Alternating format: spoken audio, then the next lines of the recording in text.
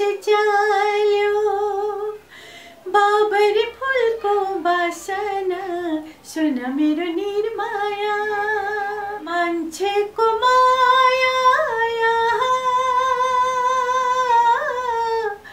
आँखाको नानी जस्तो कसैले बुझेन मेरो मनको बहलाई खहरे खोलो झरे झै आँखाको गहलाई अनेक वृष्टि झोरे तुमी एले जानेका हो राजे बाटो देखाइदेऊ। वरिष्ठ गायिका ज्ञानु राणाको निवासमा यति बेला चाहिँ हामी आएका छौँ र उहाँको निवासमा यो आजको हाम्रो यो श्रृङ्खलामा उहाँको साङ्गीतिक यात्रा अनि त्यसै गरी पछिल्लो समय सार्वजनिक भएका गीतको बारेमा पनि हामी कुराकानी गर्नेछौँ। उहाँको एकदम चलेको हामी सबैले सुनिरहेको सदाबहार कर्णप्रिय एकदम गीत यति धेरै गीतहरू रहेका छन्। च्याङ्बा भोइ सिरीमा सिरी कसैले बुझेन मेरो मनको बहलाई अनि त्यसै गरी मान्छेको माया यहाँ चौतरीमा आइबस्ने होला कि लगायतका थुप्रै गीतहरू रहेका छन्। ती गीतहरूको बारेमा पनि हामी चर्चा पनि गर्दै जानेछौँ र मिलेसम्म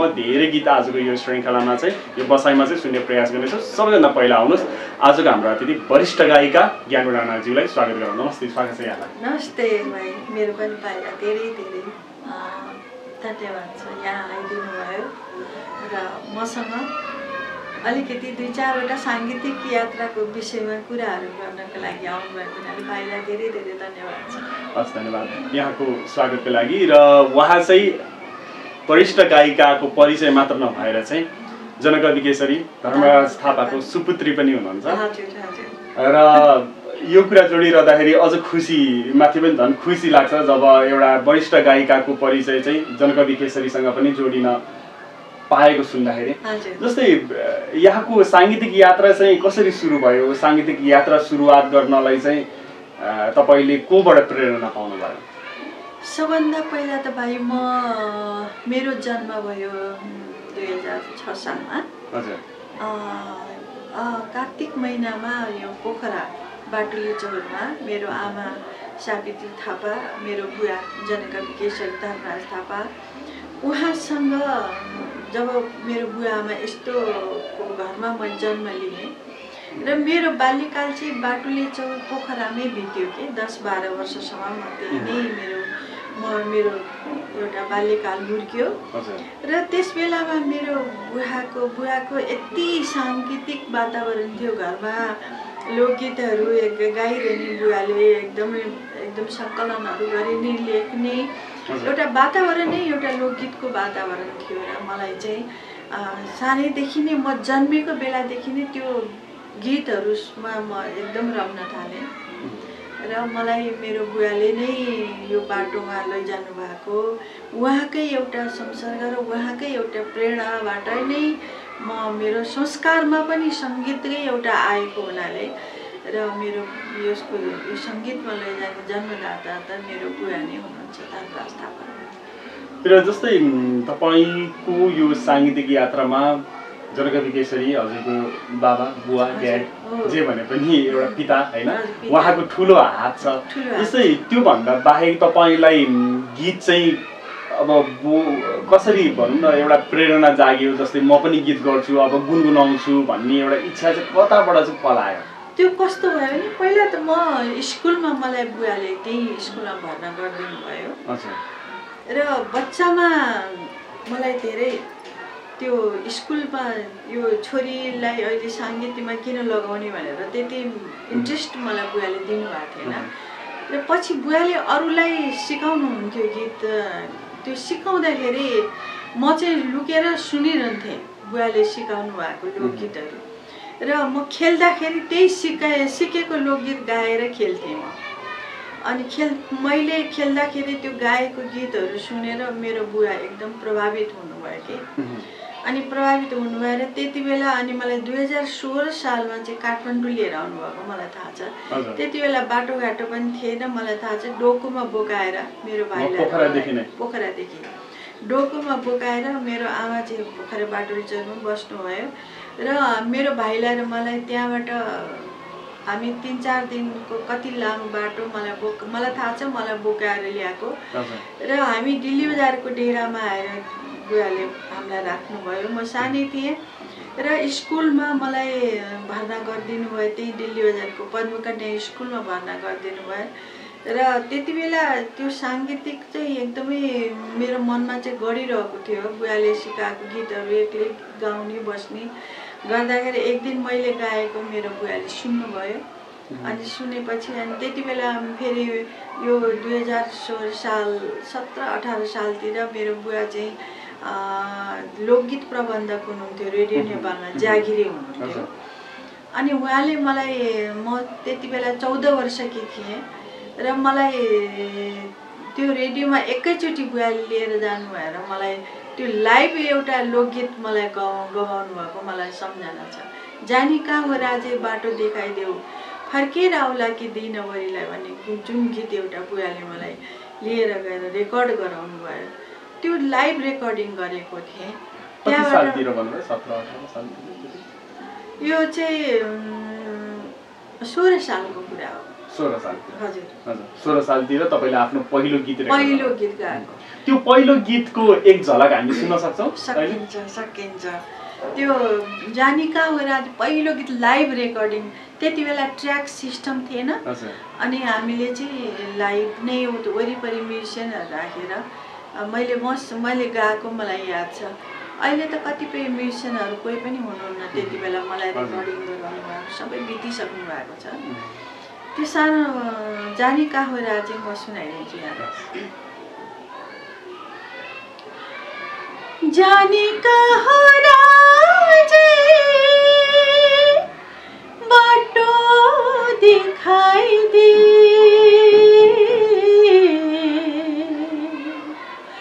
हे फर्केर आउला कि दिनभरिलाई मेरो, फर्केर आउला कि दिनभरिलाई।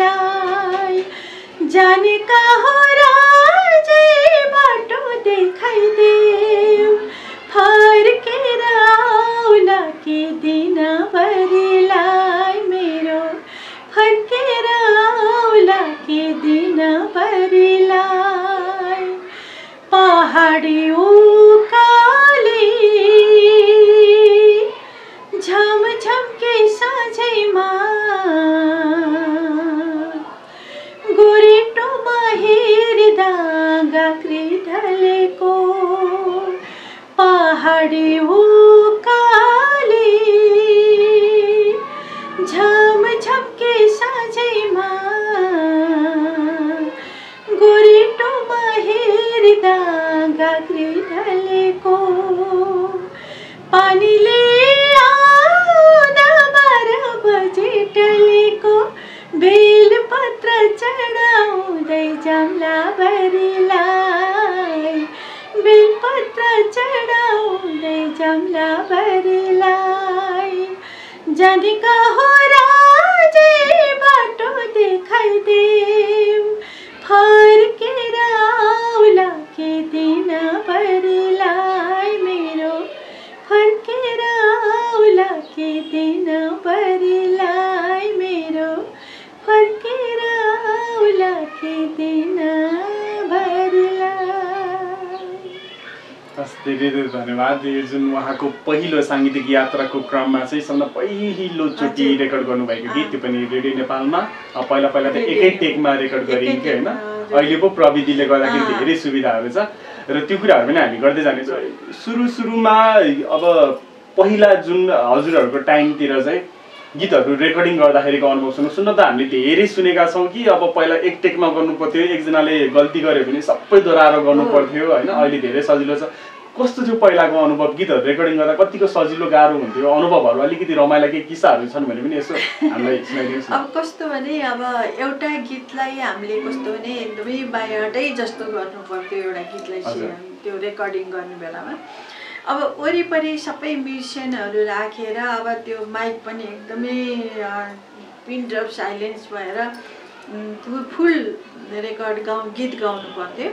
त्यसमा कसैले तबलाले बिगाऱ्यो भने पनि फेरि रिरेकर्ड, अब गिटारहरू, भायोलिन अब आफैले पनि सास बढी भयो भने फेरि रिरेकर्डिङ गर्नु पर्थ्यो।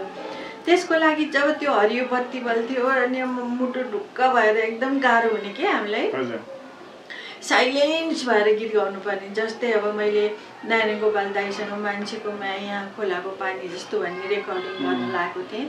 त्यति बेला उभिएर नारायण गोपाल दाई एकातिर म एकातिर दुईवटा माइकमा हामी उभिएर गाइरहेको थियौँ र वरिपरि म्युजिसियनहरू सबैजना हुनुहुन्थ्यो, 10-12 जना हुनुहुन्थ्यो। अब कहिले चेलोले बिगार्थ्यो, मैले लास्टमा एकचोटि गाउँदै गएँ, लास्टमा गएर मैले बिगारेँ। तर नारायण गोपाल दाई कस्तो हुनुहुन्थ्यो भने असाध्यै बिगारे पनि कसैलाई केही नभन्ने के नरिसाउने। उहाँको ह्याबिट चाहिँ एकदम प्रोत्साहन गर्ने, एकदम राम्रो भइरहेछ तिमीले नआत्तिनु, राम्रोसित गाइरहेछौ भन्नुहुन्थ्यो। अनि दाईले चाहिँ एकचोटि पनि बिगार्नु भएन के, जुन कि त्यो 10 चोटिसम्म रेकर्डिङ भयो, रिरेकर्डिङ भयो त्यो गीतलाई मान्छेको माया खोलाको पानी जस्तो गाउँदाखेरि कहिले कसले अनि कहिले आफ्नै मै एकदम नर्भस भएर मै अब त्यत्रो वरिष्ठ गायकसँग दुएट गाउन लागिरहेको थिएँ। त्यो आफूलाई त्यस्तो फिल भएर अनि त्यति बेला तर दाईको एउटा जुन नयाँ गायक गायिकालाई प्रोत्साहन गर्ने एउटा उहाँको ह्याबिट थियो। उहाँले एकदम रमाइलो गरी हाँसी जोक गरी पनि त्यो गवाउनुहुन्थ्यो। त्यसकारण उहाँको एउटा त्यो देन चाहिँ ठुलो छ कि एउटा सिङ्गरमा हुनुपर्ने सबै गुणहरू थियो।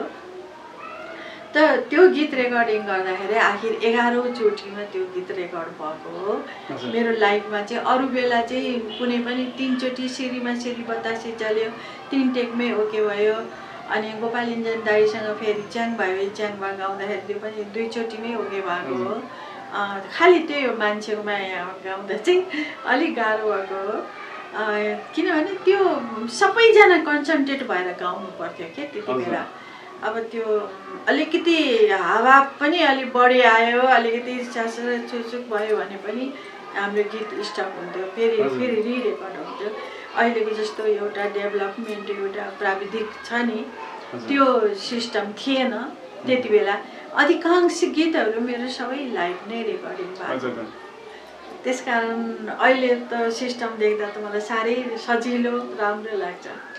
अब हामी अर्को एउटा गीततर्फ लागौँ होइन। त्यो गीत हल्का हजुरको स्वरमा हामी सुन्छौँ होइन। सिरीमा सिरी यो चाहिँ कस्तो भयो भने यसको पनि एउटा किस्सा छ के। मलाई एकचोटि नारायण गोपाल दाईले के भन्नुभयो भने मलाई एकचोटि ज्ञानु मलाई तिमीसँग एउटा लोकगीत गाउन मन लाग्यो भन्नुभयो। अनि मैले भने दाईले लोकगीत मसँग गाउने पक्का हो र? म त जोक गरे जस्तो पनि लाग्यो पहिला। पछि चाहिँ होइन पक्का गाउने, तिमी आफ्नो बुवासँग गएर गीत एउटा मागेर ल्याऊ भन्नुभयो।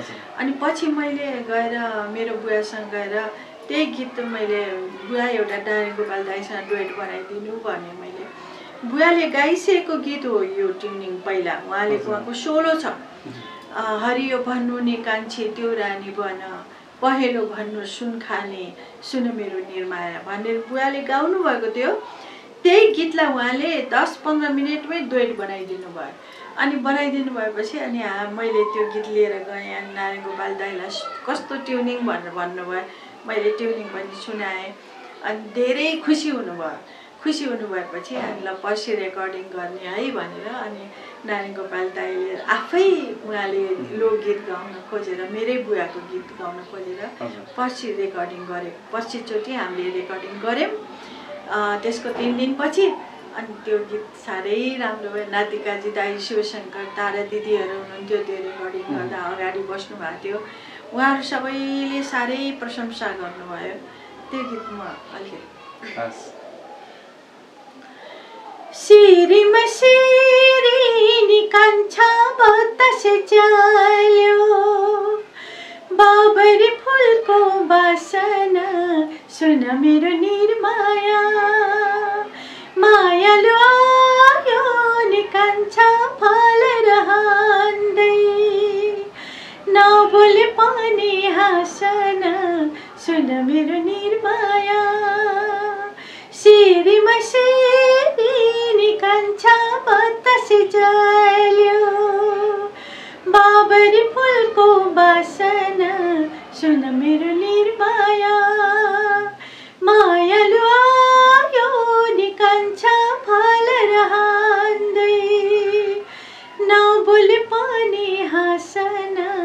सुन मेरो निर्माया सुन मेरो निर्माया। धेरै धेरै धन्यवाद। अहिलेको लागि चाहिँ हामी यसै गीततर्फ अगाडि बढ्छौँ। स्वर सम्राट गुरुवाचार्य नारायण गोपालको स्वरमा। अनि त्यसै गरी आजको हाम्रो अतिथि जिउँदो इतिहास हुनुहुन्छ वरिष्ठ गायिका ज्ञानु राणाज्यूको स्वरमा रहेको यो गीततर्फ हामी अगाडि बढ्छौँ। वरिष्ठ गायिका ज्ञानु राणाज्यूको निवासमा रहेका छौँ। अरू बेला चाहिँ हामी स्टुडियोमा चाहिँ हाम्रो अतिथिहरूलाई चाहिँ स्वागत गर्ने गर्छौँ भने कहिलेकाहीँ हामी बाहिर पनि जाने गर्छौँ। जस्तै गरी आजको जिउँदो हाम्रो यो नेपाली सङ्गीत क्षेत्रको चाहिँ जिउँदो इतिहास हुनुहुन्छ ज्ञानु राणाज्यू। उहाँको निवासमा आज हामी उहाँसँगै कुराकानी, उहाँकै स्वरमा थोरै गीतहरू पनि सुनिरहेका छौँ। एकदम रमाइलो भइरहेको छ कुराकानी र यहाँलाई फेरि पनि स्वागत गरेँ। हजुर भाइलाई धन्यवाद छ। र जस्तै जुन एउटा साङ्गीतिक पारिवारिक एउटा पृष्ठभूमिबाट हजुर आउनुभयो होइन, त्यसले चाहिँ कतिको तपाईँलाई चिनाउनलाई अथवा नेपाली साङ्गीतिक क्षेत्रमा चिनाउनलाई अघि बढ्नलाई कतिको मद्दत पुगेको?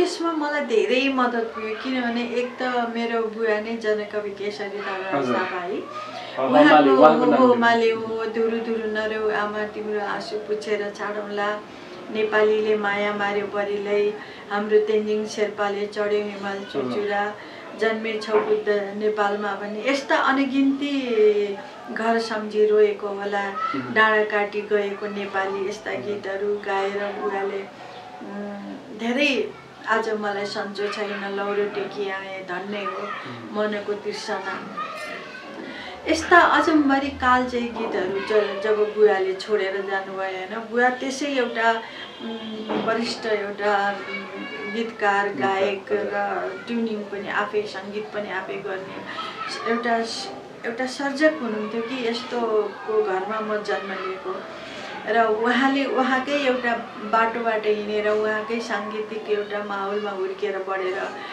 म पनि ज्ञानु थापा थिएँ। पहिला ज्ञानु थापा भनेर गीतहरू आउँथ्यो मेरो। पछि मैले राणासँग बिहा गरेर मात्रै मेरो राणा भएको हो, नत्र मेरो शरीरमा चाहिँ थापाकै एउटा संस्कार, थापाकै एउटा सङ्गीतको गुणहरू छ कि ममा। त्यो मेरो बुवाकै एउटा संस्कारमा म हुर्किएर बढेँ। त्यस कारण मलाई यो बाहिर मेरो जुन गीत गाउँथेँ म त्यो एकदमै म लिन भएर त्यो गीतले भावनाले के सोच सम्झेको छ, के खोजेको छ, त्यो सङ्गीतले के चाहेको छ, त्यस्तो एउटा डुबेर मेरो गाउने एउटा बानी थियो, ह्याबिट थियो। त्यो सबै मलाई मेरो बुवाबाटै मैले सिकेको थिएँ।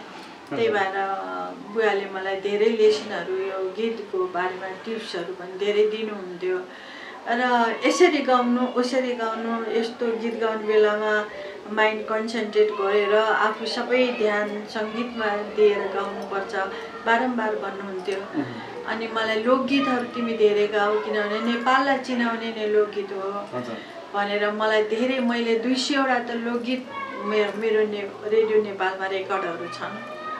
भजन पनि मैले पछि आएर लास्टमा अहिले आएर भजन धेरै मेरो रेकर्डिङ भइरहेछ। त्यही कारण सुरुवात चाहिँ मैले श्री गणेश चाहिँ मैले लोकगीतैबाट गरेको रेडियो गायन यात्रामा। पछि मेरो मोडर्न सङ्गहरू मैले पछि क्लासिकलमा म्युज पनि गरेँ अनि शास्त्रीय सङ्गीत पनि मैले सिकेको 6 वर्षसम्म र त्यहीबाट नै मैले यो गीतहरूको लागि अनि मेरो बुवा नै एउटा ढाल जस्तो भएर बसेको हुनाले यो सङ्गीतमा मलाई त्यति गाह्रो भएन। जस्तै पढ्नको लागि तपाईँ बङ्गलादेश जानुभएको थियो होइन? बङ्गलादेश जानुभएको थियो, कस्तो थियो त्यति बेला, के भयो? अब त के भने म म्युजिक पढ्न भनेर गएको तर त्यहाँ म्युजिक चाहिँ भएन के। अनि आखिर मैले लजिक नै पढेरै होम साइन्सकै पढेर म फर्किएको त्यहाँबाट। जम्मा 3 वर्ष बसेर फर्केको बङ्गलादेशमा। म्युजिक चाहिँ किनभने त्यो बङ्गाली म्युजिक रहेछ, 2-4 गीतहरू त गाएँ बङ्गाली गाएँ, यहाँ आएर नि गाएँ, उता गाएँ, 2-4 गीतहरू त गाएँ, सिकेँ, बङ्गाली ल्याङ्ग्वेज पनि सिकेँ। अनि पछि होइन तर त्यो म्युजिकको त्यति मलाई राम्रो नलागेर मैले अर्कै टपिकहरू पढेर फर्केँ। बङ्गाली कुनै गीत तपाईँले गाउनु भएको याद छ अहिले? एक लाइन हामीलाई सुनाउन सकिन्छ? सकिन्छ। एक लाइन सुनाउँ न त कस्तो रहेछ, किनकि हामीले नेपाली गीतहरू त सुनि नै रहेका छौँ होइन? बङ्गाली गीतमा सुनाइदिन्छु एउटा। अनेक बृष्टि झरे तुमी एले जानु ठोकरो दूर আমার দু চোখ ভরে তুমি এলে অনেক বৃষ্টি ঝরে তুমি এলে যেন এক ঠোকরো দূর আমার দু চোখ ভরে তুমি এলে অনেক বৃষ্টি ঝরে কত বেদনার বিচ্ছন্ন মেঘ ভেসে ভেসে এলে তুমি অবশেষে তাই বাতায়নে ময়ূরের রং ঝিলিমিলি ঝিলিমিলি আজ সারা দিন ভরে আমার দু চোখ ভরে তুমি এলে অনেক বৃষ্টি ঝরে তুমি এলে যেন এক ঠোকরো দূর আমার দু চোখ ভরে তুমি এলে অনেক বৃষ্টি ঝরে। धेरै धेरै धन्यवाद। अब यसले चाहिँ के भन्यो होला एक लाइनको मात्र व्याख्या गर्नु पर्दाखेरि कस्तो भने अनेक वृष्टि झरे भनेको पानी अनेक वृष्टि भनेको धेरै पानी परिरहेको छ हजुर तुमी एले अनि तिमी छैनौ जानु एक तो दूर आमार दु चोक भरे यस्तो पानी परिरहेको छ तिमी छैनौ मेरो आँखाभरि आँसु छ तिमीलाई सम्झेर मैले तिमीलाई सम्झेर म रोइरहेकी छु मेरो आँखाभरि आमार दु चोख भनेको दुईटा आँखा आमार दु चोख भरे तुमी एले तिमी कहिले आउँछौ भनेर म आँखाभरि आँसु लिएर तिमीलाई पर्खिरहेको छु बाहिर अनेक वृष्टि झरिरहेछ अनेक वृष्टि अनेक धेरै जमजम्ती पानी परिरहेको छ तिमी छैनौ तिम्रो पर्खाइमा म आँखाभरि आँसु लिएर तिमीलाई कुरिरहेको छु यसको हजुर भावार्थ अब चाहिँ हामी कसैले बुझेन मेरो मनको बहलाई यो गीत थोरै गीत सुनौ अनि यो गीततर्फ नै अगाडि बढाउँ है त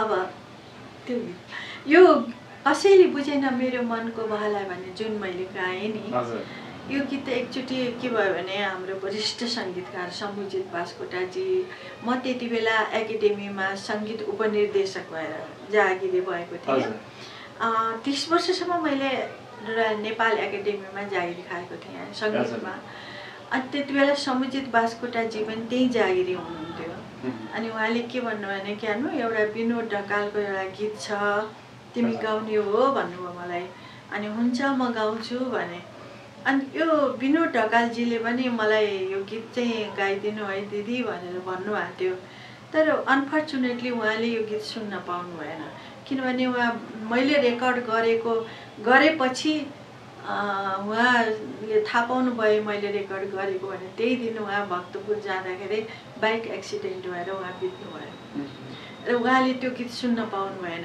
जुन मलाई दिनुभयो तर यो गीत यति पपुलर भयो उहाँको सायद आत्माले त सुन्यो होला उहाँले मलाई जुन एउटै गीत दिनुभएको थियो तर उहाँले सुन्न पाउनु भएन मलाई साह्रै नराम्रो लाग्छ कि यो सुन्दा यो घटना सुन्दा पछि समुजित बास्कोटाजीले त्यति बेला पनि मेरो ट्र्याक सिस्टम थिएन लाइभै हो मैले पुरो रेडियो नेपालको नयाँ स्टुडियोमा उहाँ र म गयौँ र उहाँले चाहिँ यो गीत सिकाउनु भएर अनि मैले चाहिँ अनि त्यही पुरा म्युजिसियनहरू राखेर रेकर्ड गरेको हो अगाडि बसेर 3 टेकमा ओके भएको त्यो सानो टुक्रामा सुनाइदिन्छु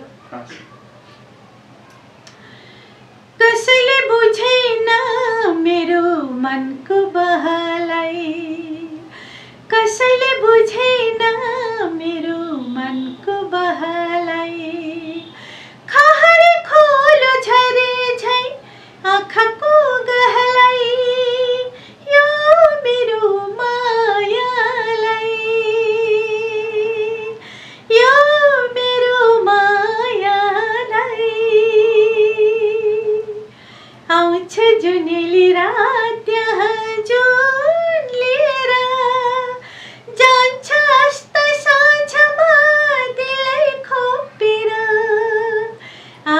जुनेली रात त्यहाँ जुन लिएर जान्छ अस्ता साँझमा दिलै खोपेर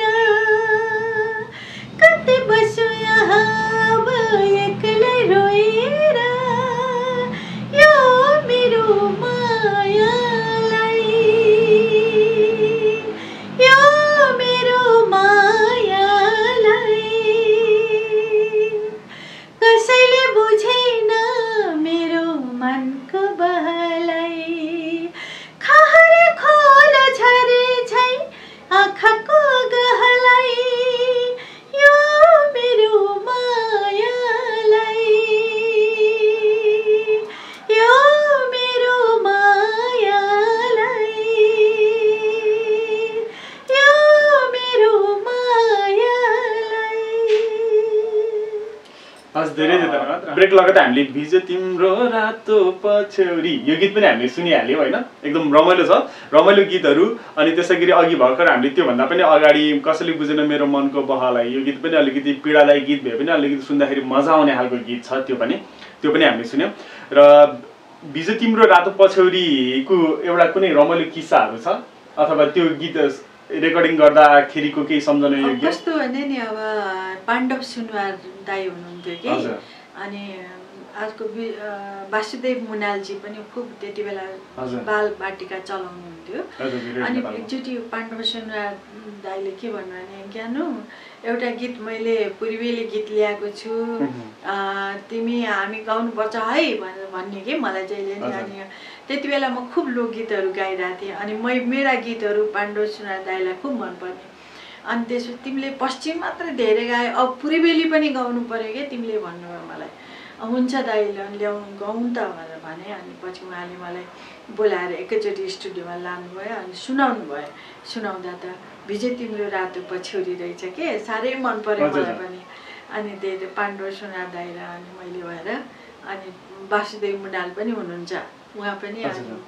अनि मैले अनि त्यसपछि हामीले गीत गायौँ। अनि त्यसपछि त्यो गीत रेकर्ड भयो। भएपछि त्यो साह्रै एउटा डान्स सेन्टर थियो यहाँ, त्यो यसमा हरेक वर्षसम्म त्यही गीतमा डान्स हुन्थ्यो कि हामीले गाएको गीतमा।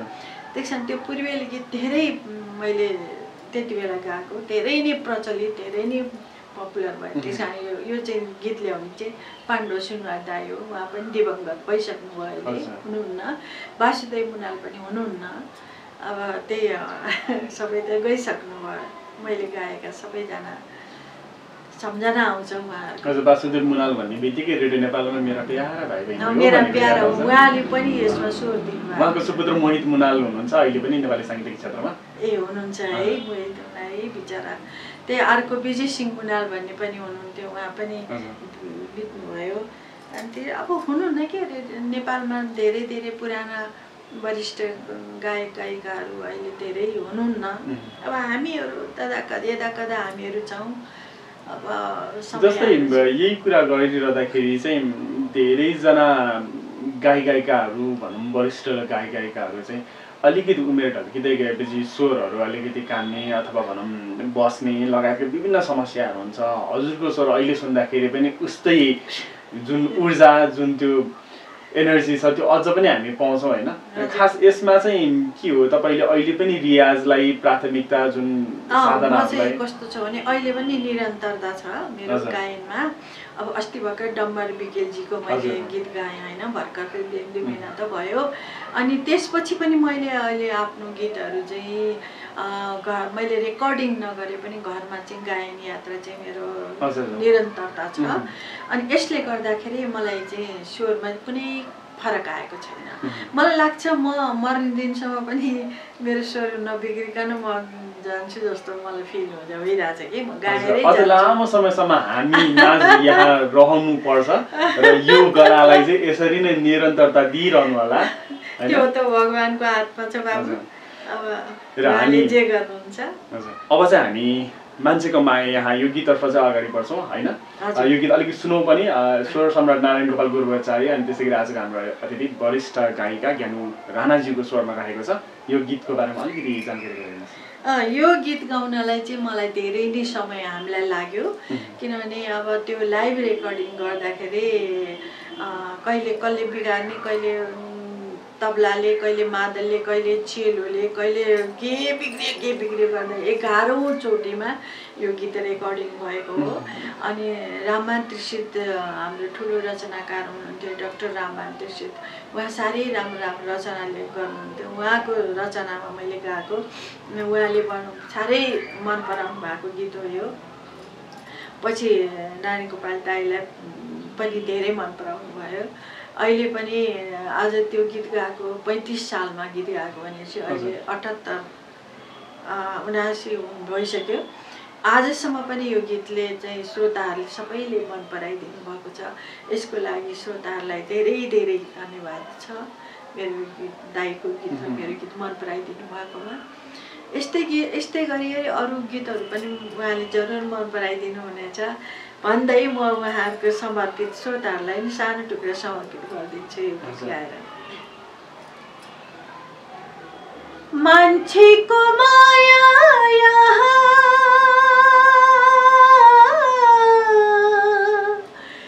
खोलाको पानी जस्तो किनारालाई छोई भाग्ने लहरको बानी जस्तो मान्छेको माया